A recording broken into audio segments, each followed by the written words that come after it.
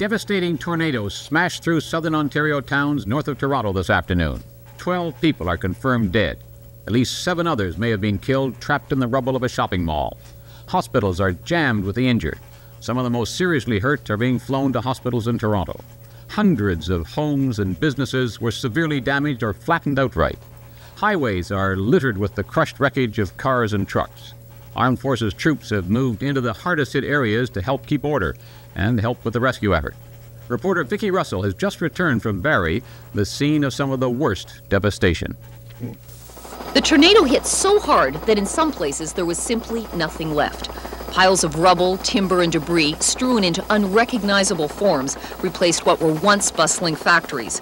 At the Barrie racetrack, walls were punched in and parts of the roof snipped off. And for lots of homes, devastation. Many in this once peaceful Barrie suburb were simply blown apart, roofs lifted and ripped away, gaping holes replacing the windows and doors which had simply vanished.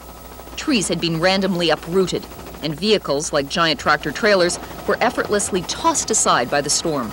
Ambulances rushed to the scene to meet and care for stunned residents, some vainly trying to clean things up.